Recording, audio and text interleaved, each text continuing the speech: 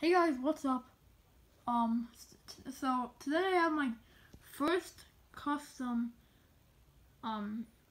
Lego custom figure here on my channel, and this is Quill. He's from The Mandalorian, and he's an amazing Ugnaught, but sadly, in the finale of season 1, he died by protecting Baby Yoda though, and the Scout Troopers shot him.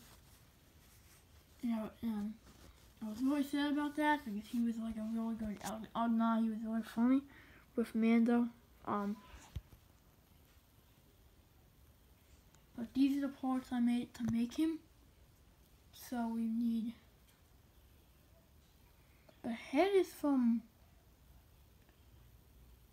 Cloud City Carbonite something. I don't know what it's called, but so the small cape is from Boba Fett. From his Slave 1. The blaster is just a normal blaster. The legs are from Harry Potter. The short legs are from Ron, I think, or Harry. I don't know. No, they're actually from Cedric.